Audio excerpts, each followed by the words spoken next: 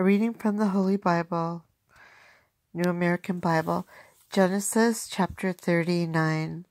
Joseph's temptation. When Joseph was taken down to Egypt, a certain Egyptian, Potiphar, a courier of Pharaoh, and his chief steward, bought him from the Ishmaelites who had brought him there. But since the Lord was with him, Joseph got on very well and was assigned to the household of his Egyptian master.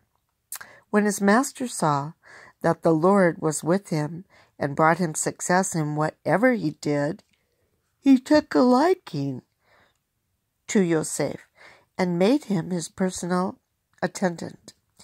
He put him in charge of his household and entrusted to him all his possessions. From the moment that he put him in charge of his household and all his possessions, the Lord blessed the Egyptian's house for Joseph's sake. In fact, the Lord's blessing was on everything he owned, both inside the house and out.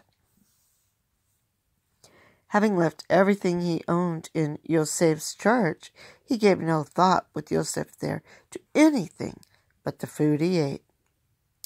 Now Joseph was strikingly handsome in countenance and body.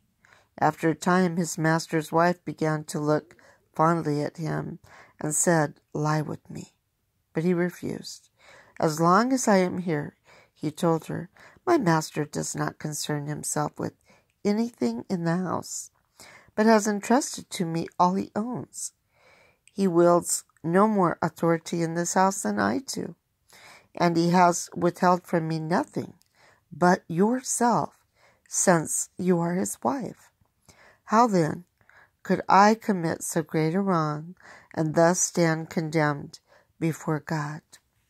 Although she tried to entice him day after day, he would not agree to lie beside her or even stay near her.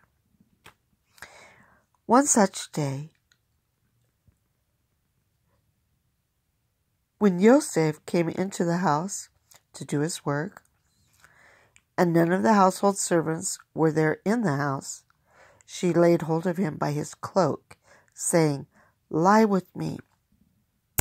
But leaving the cloak in her hand, he got away from her and ran outside.